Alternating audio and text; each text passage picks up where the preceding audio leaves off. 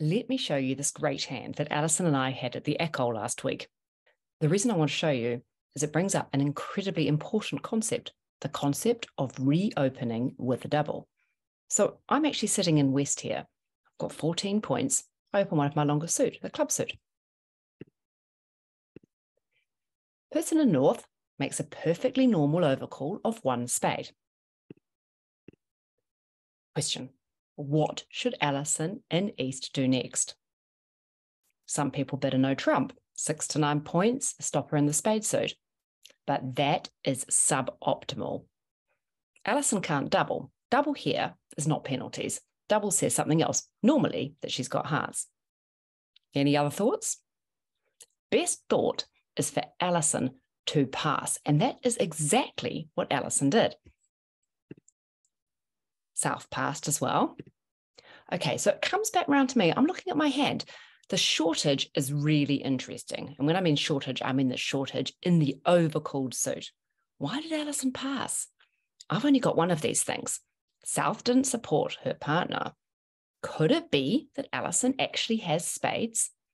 When you find yourself in this sort of situation where you have opened and there's been an overcall and your partner passes, if you have got a shortage, it's normally right to reopen with a double. Technically, this double is takeout, but you're hoping your partner is actually going to convert it to penalties. So that's exactly what happened here. I reopened with a double. And lo and behold, Alison passed. Now, South should do something here. She has a big fat void in her partner's suit, but so many people get stuck. They don't know how to handle these sort of situations. And that's exactly what happened here. She passed. Poor old North is now playing this contract in 1 spade doubled. Let's play it out. Alison played the king. I signaled I liked it. Switched to a diamond. Signaled I like it again. You can see this is not going well. Another diamond. And then I thought, let's just cash out these clubs. So away we go. Alison throws away her hearts. So good. And then another club. And some roughs.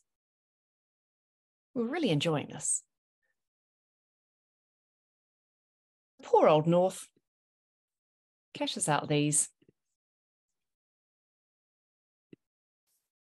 And you can see that the rest of the tricks are ours.